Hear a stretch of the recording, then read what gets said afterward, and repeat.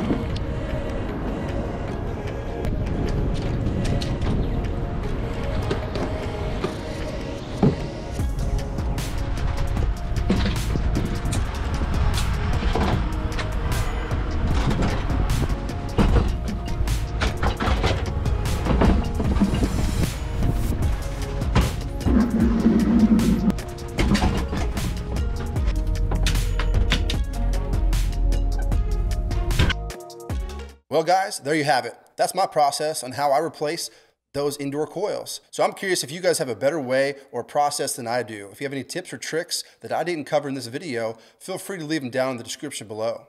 As always, I really appreciate you guys watching, and we'll see you on the next video.